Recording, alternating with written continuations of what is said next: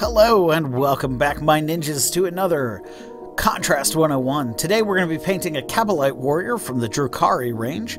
We're going to be painting this one as Kabal of the Poison Tongue. We'll be starting with Talassar blue. We'll also be using Warp Lightning. We'll be using a little bit of Skeleton Horde. And we'll be using a lot of Black Templar. So the first thing we're going to do is we're going to give all the armor on this fella a nice big coat of Talassar blue. We're not too concerned about how it pools, although letting it pool well will help us pick out the detail later when we come back over it with our Black Templar to make the armor appear more black. And how much black you choose to put on these is entirely up to you. We're going for a quick and easy, lot of blue, a lot of black kind of paint job. We want to get your army on the table quickly, and that's what Contrast 101 is about, showing you how to use your contrast paints to get a good effect very fast, not necessarily getting a competition-winning amazing effect. So, letting it get on there, you can already see it pooling around the plates on the legs, you can see it pooling around the plates on the shoulders there, and that's perfect because that's going to give us a great starting place when we get ready to go with our Black Templar.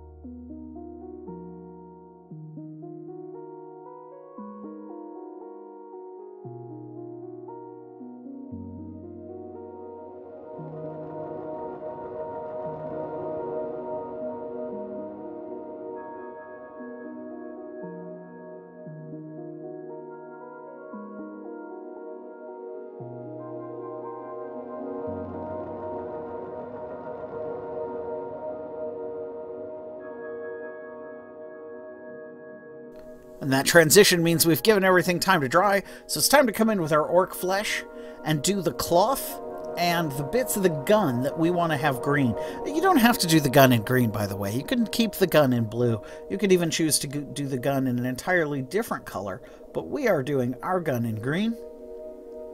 And we're going to do our cloth in green, and that's all to do with the image of the Kabal of the Poison Tongue that we've seen. That uses green as an accent in the hair primarily. It tells us that we want to use that color.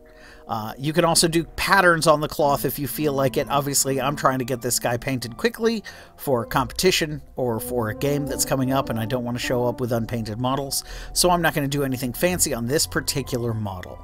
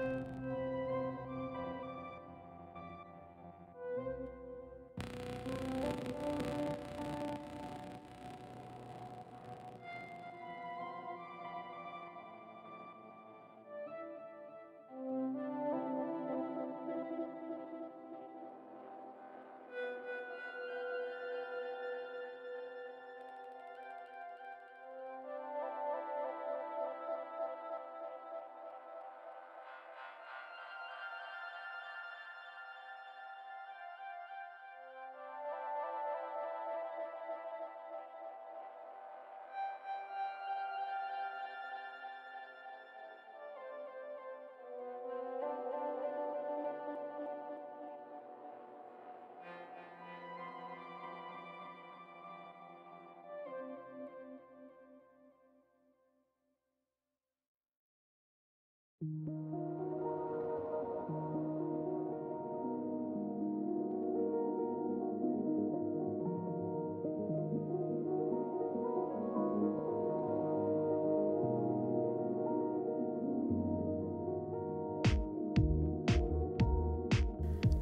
we've got a fine tip brush, and we're not holding a lot of paint on it. You can see there's not a lot of bristle there. And we're using our black Templar, and we're going in and we're enhancing the shadows and leaving just the very edges and the very tips so that it creates the look as if we edge highlighted without having to edge highlight. And in many ways, this is slower than edge highlighting. I would like to point that out. But it's simpler sometimes. How much blue you leave on things like the blades on the legs and in areas on the head and shoulders is entirely up to you. The more blue you leave, the bluer your figure is going to look. But you can achieve an excellent looking effect of black armor with blue highlights this way.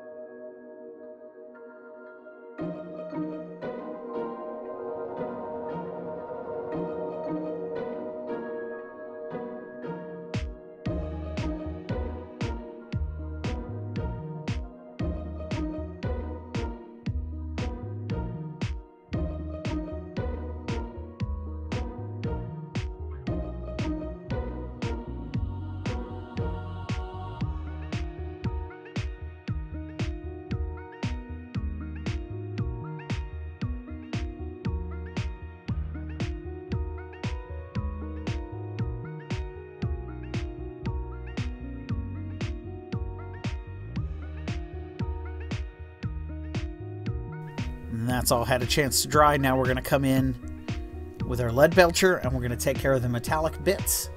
And then this guy's pretty much done.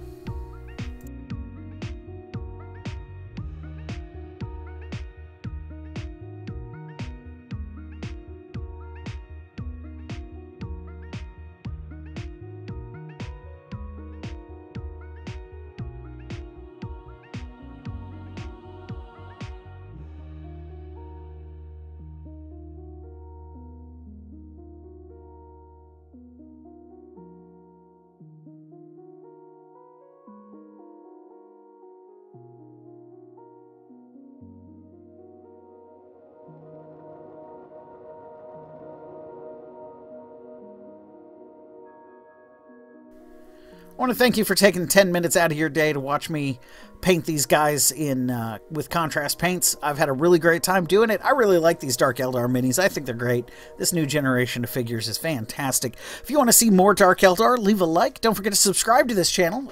Right now I'm doing 3 videos a week, Mondays, Wednesdays, and Fridays. So if you want to see more of my content, maybe someday I'll get to the army you're doing, or I've already done it. Don't forget to leave a subscription. And if you want to help this channel, help keep me in minis, paints, and brushes, just $1 a month goes a long way. And you can find that on my Patreon at patreon.com/7ninjas.